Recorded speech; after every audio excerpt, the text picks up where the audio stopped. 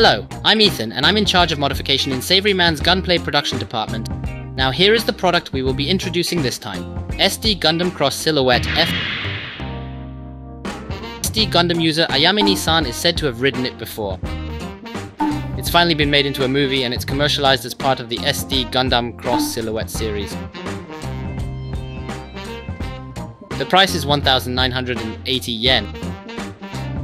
Actually, it's been a long time since I've touched an Ethan SD Gundam, so to be honest, I don't know much about the current SD situation.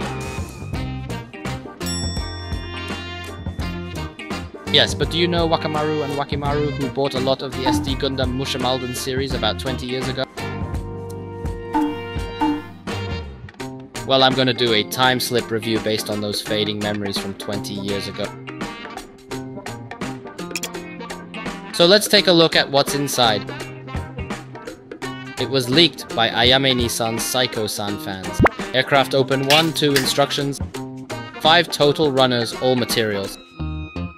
It looks like polystyrene. The white runner is SD cloth. The runner color common to the Silhouette series is greyish. It's kind of like the white part, the purple parts. New construction on F91 subfloor. The runner is a little too flashy with the sides slightly restrained.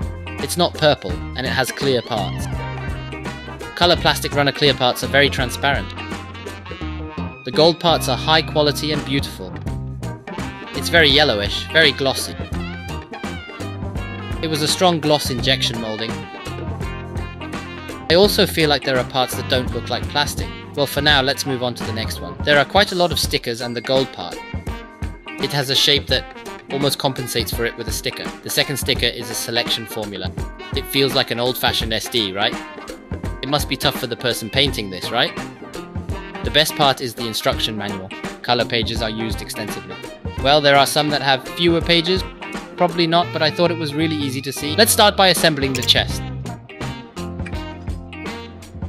I realized this after cutting this. The gate is really close to the parts. By doing this, the gate marks will be clean. They say it saves you the trouble of cutting twice. This is a very nice specification. First of all, the chest. Insert a cross silhouette frame into the parts. Squeeze it firmly and insert it with the grey parts.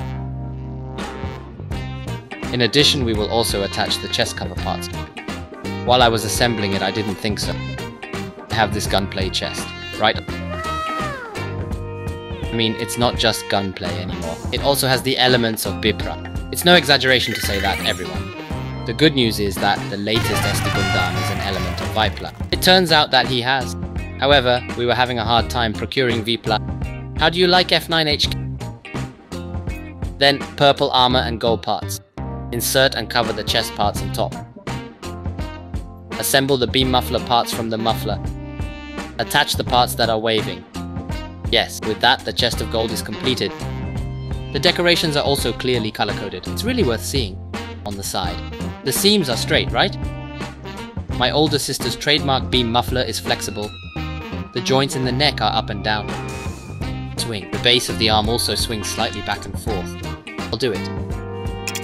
Wanbu is assembled with the SD frame and the cross silhouette frame.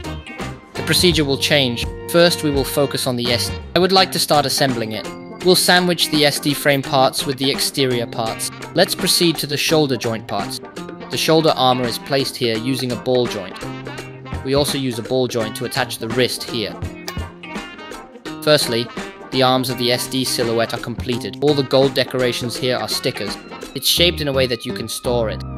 There is a straight line in the middle of the arm. The base of the shoulder is a ball joint. You can also swing and twist it. It appears that my wrist can move quite flexibly. Also, it's a ball joint, so it can rotate and swing. By the way, this is the only wrist included. The weapon handle is only this type and only this part. It doubles as a replacement, reducing the trouble of changing it. I don't have one, but I would like to have at least a clenched fist. When assembling with a strong cross silhouette frame, the first part to be inserted is on this movable shaft. There are changes to specific parts. Yes, the cross silhouette. When you assemble it, it looks like this. There is a joint in the elbow. My arms get longer as a result in the SD. Unlike a frame, you can bend your elbows. It's looking like this. I'm posing like this. The width varies, personally. Would you really like to use a cross silhouette frame? Also, there is a large hole on the inside. This also uses the SD frame and the CS frame. the parts used will change. First of all, the SD. Here too, the basic flow of the frame is the arms and it's the same. Cover the frame with the exterior. Let's assemble it in a similar shape. When you put them together, it looks like this.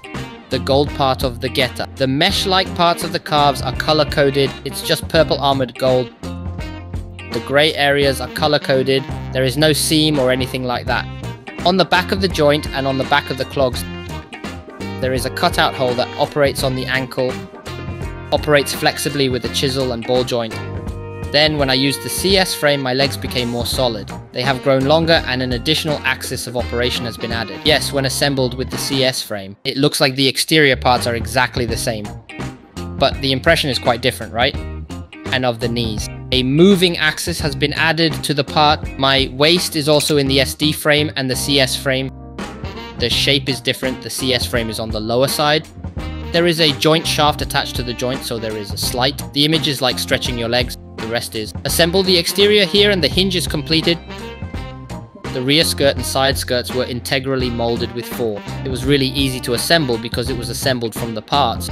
The front skirt is also one part molded and works especially well. No, let's start with this face part. Cover the parts with the eye stickers attached. This is the backside for the gimmick that will be introduced later. It also has a face on the back, by the way. There is no distinction between the front and back parts of the eye. And like this, the front and back of the eyes, you can also change the facial expressions. Put on a helmet-shaped part and add another helmet. Attach the parts, and yes, the face parts are finished. Only the eye parts and sensor parts are sealed. I'm putting clear parts and gloss. The golden color gives it a very glamorous impression. There is a slight difference between individuals. No, but the parts of the helmet are quite loose. This is how it looks when you look at the back of a ponytail with clear parts. It's quite cute, isn't it? The ponytail is connected to a ball joint. It moves quite flexibly with the helmet. When removed, it looks like the familiar infantry from SD Gundam. It will become a face part. Put it properly on your forehead. It has the word stone on it. I can't confirm that this is an anime, so that was a bit of a surprise. The center of the helmet and the head, there is a quite noticeable seam on the side of the... Now all you have to do is install each part. After installing the various weapons, the SD Gundam Cross Silhouette F91 model is complete. The characteristic of the SD series is its compact silhouette. Elements reminiscent of 9-1 are prominent throughout, such as the purple-based coloring, the mesh details and the muffler, making it easy to associate them with a twill pattern. Clear parts and gold parts are scattered all over the body, giving it a very attractive appearance. Of course, the base is the Gundam F91, so there are elements reminiscent of the F91, such as the chest and leg armor, and the shape of the backpack. And when you turn it into a cross silhouette frame, it looks like this. The head and body ratio is 0. I'm about 5 heads taller, giving me a more stylish look. By the way, the animated version looks like a CS frame. As the number of movable axes increases, the range of poses also increases. No, the impression changes so much when the limbs are extended. It will be a good reference for adjusting proportions. As for the color coding, most of the gold parts in the completed sample will be supplemented with stickers. However, that alone does not mean that it is perfect. The fine grey areas require painting. By the way, for the E3 I recommend painting with Gundam markers or something like that for a more natural finish. And this huge thing that's attached to my backpack. Isn't the name great? By changing the handle like this, you can switch to Bethbar mode. In addition, you can attach the included beam effect to the handle of the handle, making it an equipment that does not have a built-in beam. Although it is simple, it is a good weapon with a wide range of play. Also included is a ninja sword inherited from RX-00. You can insert it into your waist and mount it like this. And attached to this arm is a beam shield major sword. This can also be turned into a shuriken-shaped beam shield using the included effects. And the F91 has its original plastic model form. By removing the armor of each part and replacing the ribbon on the head, you can create a light armor specification like this. It looks like an off-shot shot, and personally I quite like it. Furthermore, by removing the beam muffler and attaching the included gym head, you can create a figure that looks like this. What can I say?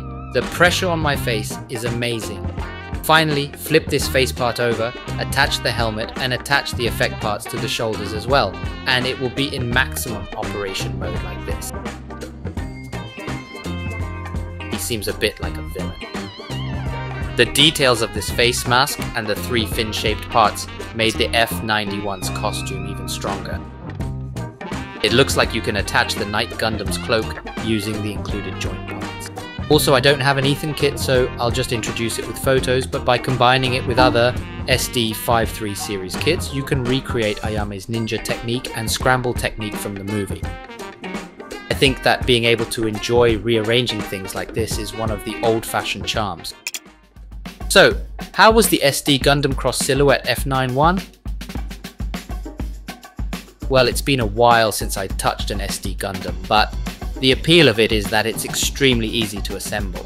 Furthermore, it is a product that tickles the hearts of collectors as it has a wealth of highly expandable elements, such as a cross-silhouette frame and collaboration with other kits. Build Metaverse's aircraft are still being made into kits of my personal favourites, such as the 00 Diver Arc and Plutine Gundam, so I'm really looking forward to seeing them in the future. See you in the next video. Thank you for watching. What, the next project? Well, I'm sure we can do something if we have one more month. Looking forward to it later.